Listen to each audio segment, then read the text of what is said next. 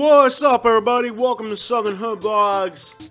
What are the top 10 best cities in the South when it comes to food? On this list, we're going to talk about the top 10 best cities for food in the South. Are you guys ready for this? Now, there are more than 10 cities in the South of the United States known for having good food. Therefore, there are some cities you might expect to be on this list that are not going to be on here, and I hope I don't make anybody mad. Diversity is important on this list, so if a town is known for one specific thing, they may not make the list. Many cities in the South are frankly overrated, and they also did not make the list. Having a specific type of food, especially one unique to the city, is very important, and it does rank cities higher on this list of ours. So if your city has something special going on, it may rank very high on this list. The South has so many influences of Latin, French, and also barbecue. There's so much going on in the South. So which towns have the best food? If your town's not on the list and you think it needs to be on the list, let us know your comments below about why you think your town should have been on this list. And there's a few towns which you're expecting on this list that are not going to be on this list. And there's a few towns that are going to be a surprise. Like, what? Really? Yes, these towns are on the list. Are you guys ready to do this? The top 10 best towns for food in the South. And again, we're looking at metropolitan areas because, to be honest and frank, a lot of these towns, they have really good food in the outskirts. So we're looking at the whole metropolitan area. You guys ready for this? Let's do it. And before you start typing how you disagree with me and I have no idea what I'm talking about, keep in mind that food is a personal opinion. How else can you rate food? The only real qualification there is to knowing food is being obese, and I can say I am very qualified to make this list. Number 10 is Broward County. Yes, the Fort Lauderdale metropolitan area has incredible food. They have Haitian, African American, Cuban, Mexican, Bahamian, Jamaican. Just about every Caribbean island is represented very well in the Fort Lauderdale area. And along the beach, some of the best ice cream and pizza places you're going to find in the South. Broward County really has a great diversity of food, and it's not just diverse, it's also very good. One of my favorite places in Broward County is Coco's Kitchen. This is in a little strip mall.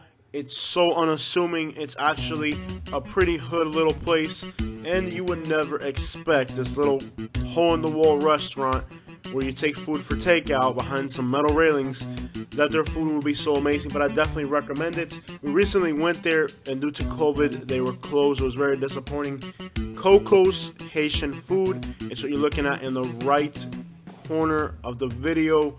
It's to go. It's awesome. It's Haitian food. Love Broward County when it comes to food. Number 9 is Austin, Texas. You would expect Austin, Texas to be on this list. Of course, you would probably expect it to be much higher than just number 9, but that's my personal opinion.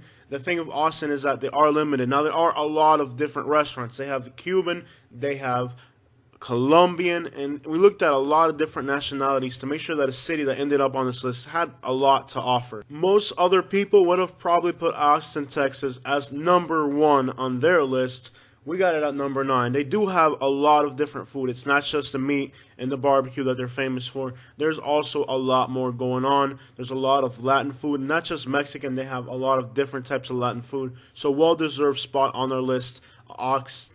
Why can't I say that right? Austin, Texas. I don't know how to say this. I'm thinking about Australia today. That's probably why I keep trying to say Australia. Oh, the human brain is interesting. Number 8 is Jacksonville, Florida. The Duval has some of the best food in the South. That pizza you're looking at there is made in Baldwin, Florida, which is part of the Jacksonville City, Duval County.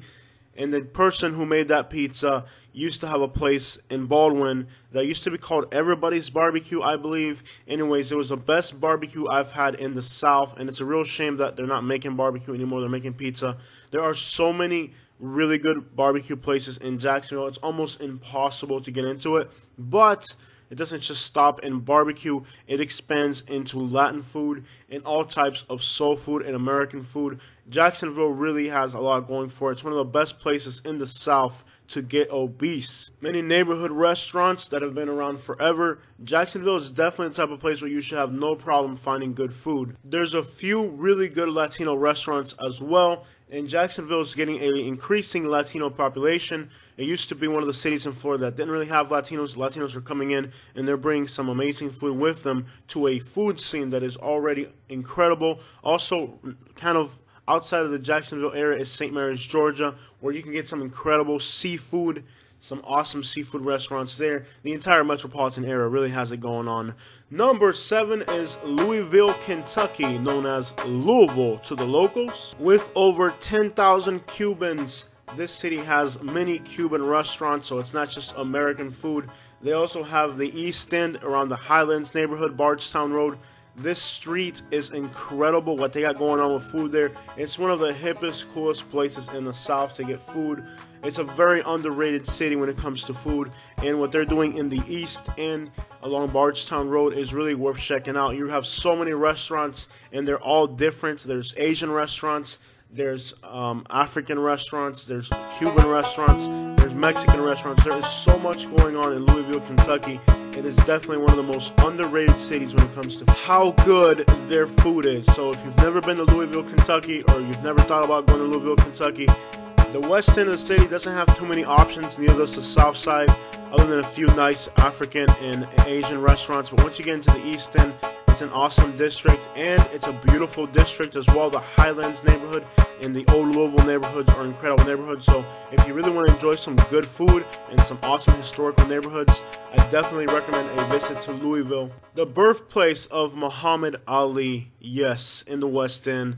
Going on to number 6, Nashville, Tennessee. There is no way I could have made this list and not included Nashville. Nashville is one of the funnest, cleanest, fastest growing cities in the South, and their food game is on point, being in the heart of American South, where the food and the music and the culture, if you like live music, if you like a fun place where you can walk easily and really enjoy a downtown district, there's nothing better than Nashville. Amazing food, amazing people, amazing things to do. It really is one of the cleanest, nicest cities in the South that is competing with Atlanta if it hasn't already surpassed it in attractions and things to do, especially when it comes to clean, safe neighborhoods, areas where you can really enjoy food, culture, in the American South. With its cultural importance and location, it's one of the best cities to eat and enjoy. I definitely recommend putting Nashville on your list.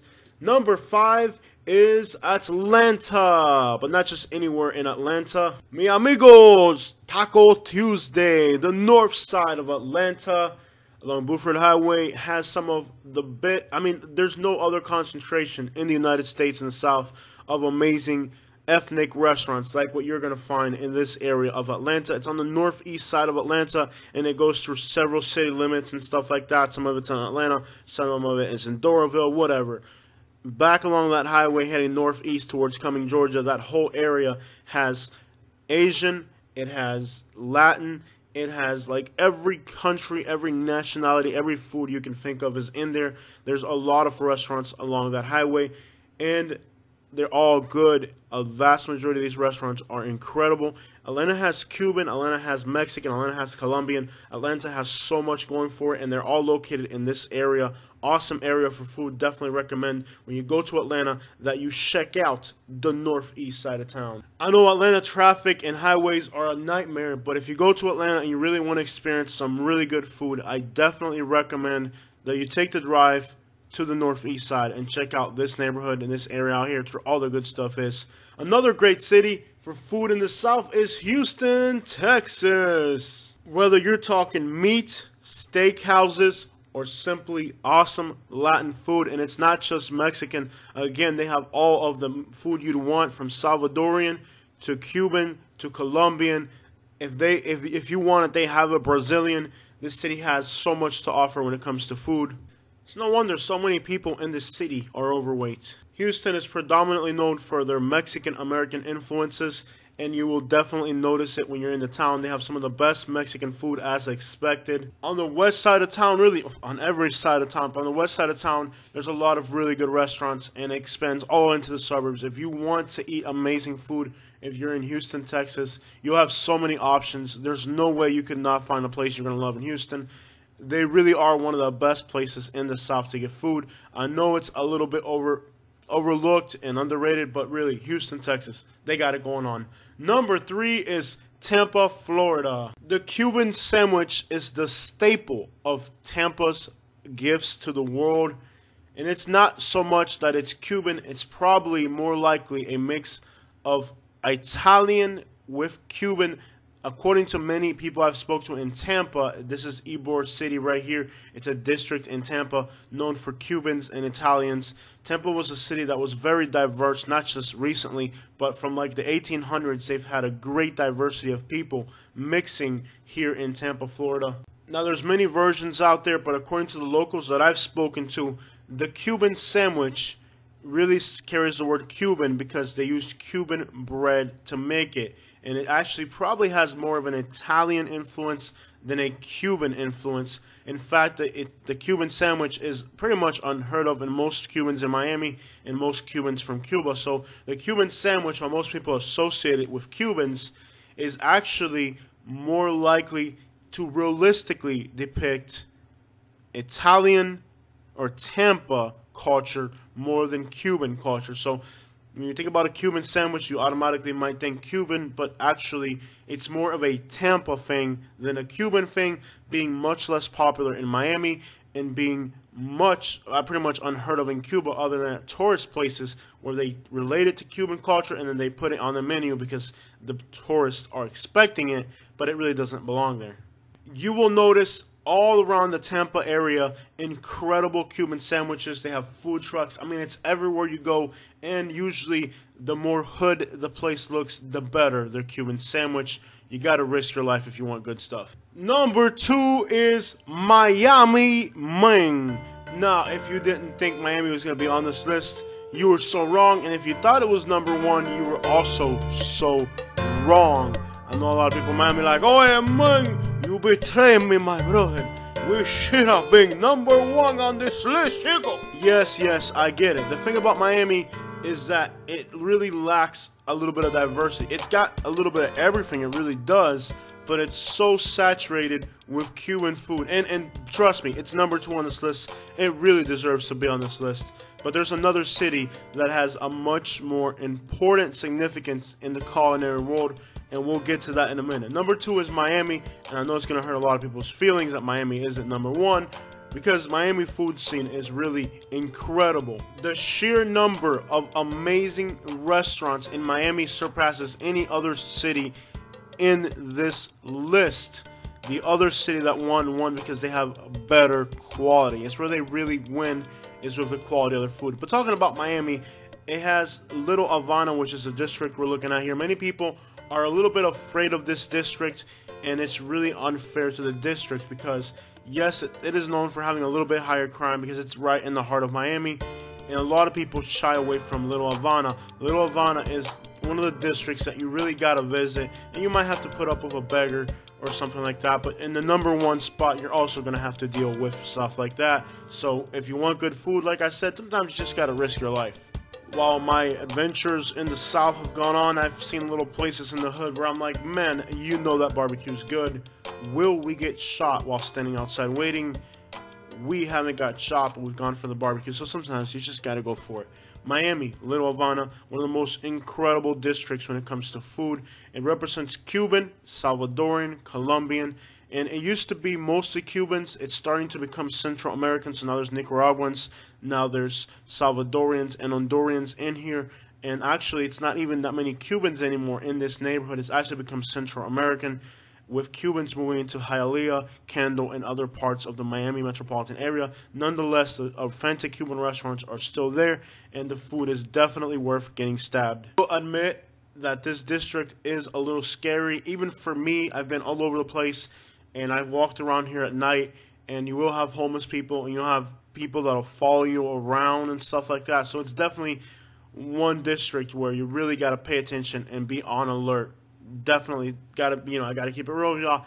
It is a scary district. Wynwood is another district in Miami that used to be really hood, and now they've kind of gentrified it, and it has a lot going on. So the Miami area has so much going for it when it comes to food that it definitely deserves its spot on the list. If you want to get some really authentic Cuban food and you don't want to risk your life, I would recommend going into Hialeah. It's a suburb just north of Miami that has about 200,000 people, and there's a place called Mariucci's that's really good. And pretty much most of the Cuban restaurants there are amazing. So if you're a little bit intimidated with going into Little Havana, I would say at least do it in the daytime, or just go to Hialeah or to Kendall. Any of the nicer suburbs are going to have much safer environment if you're a little bit concerned with that. Not like the number one spot is any safer. Moving on to the number one spot, the only place that I've been to in the United States that is scarier than Miami is number one, New Orleans. This city has some of the best food that you're going to find. It is expensive. However, the French culinary influence makes the food here incredible. And they do have Cuban, Colombian, Mexican, all the other restaurants that you would want, Nicaraguan, Salvadorian, all of that within the metropolitan area. They do have a lot of diversity in their food. It's not just the French cuisine. But when it comes to the French cuisine, their burgers, their steaks, there's nothing like it. They are absolutely the best culinary influence in the South. There's the jambalaya, there's the po' boy shrimp. There's so much in this town.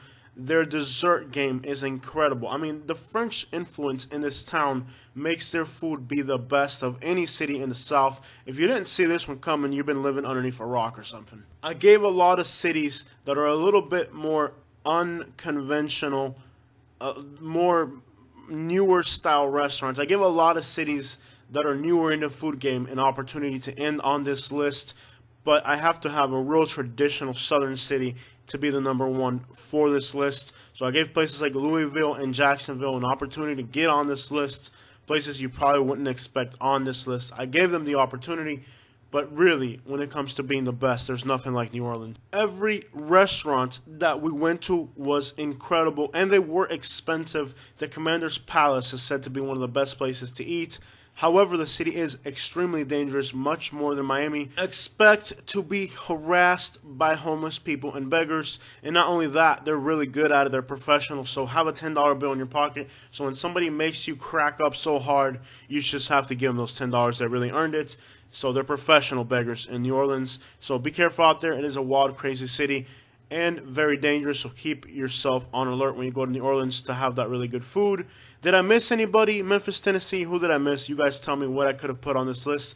And we can always update this list in the future. Thank you guys so much, and I hope you like and subscribe.